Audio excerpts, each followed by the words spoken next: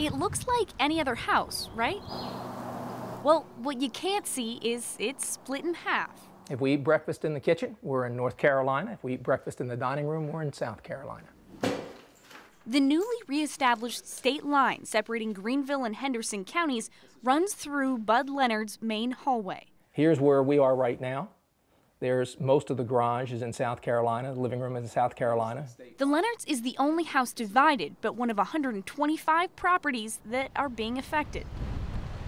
We reestablished 334 miles of boundary. After 18 years, 3 weeks ago, Columbia's Alan John Zupan and his counterparts in Raleigh finished walking and marking the original state line. Neither state maintained a boundary by putting up boundary markers for 200 and some years. The King of England marked the boundary with rocks and trees in 1772. Right here, that's the stone marker. You're in Polk County, that's Spartanburg County, and that's Greenville County. This little stone in Polk County is one of the only original markers left. A truck hit it in 1984. That was another one.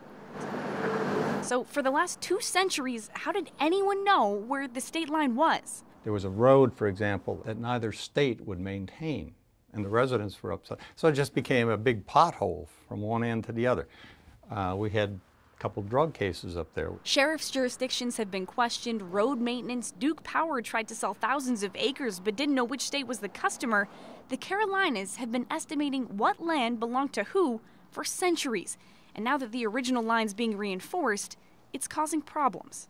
We knew that we were going to have to answer questions to the property owners. No moving truck involved. Some residents are now in another state. That means new taxes, school districts, driver's licenses, voting, registration, a possible new license for one doctor.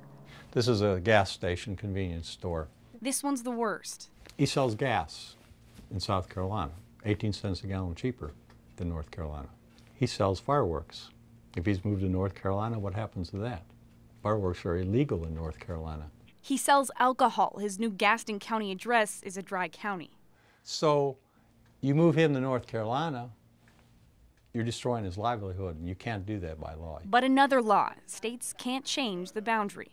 Any change in state boundary would have to be done at the federal level by Congress.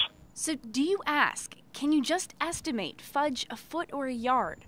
You can't do that. You can't just draw the lines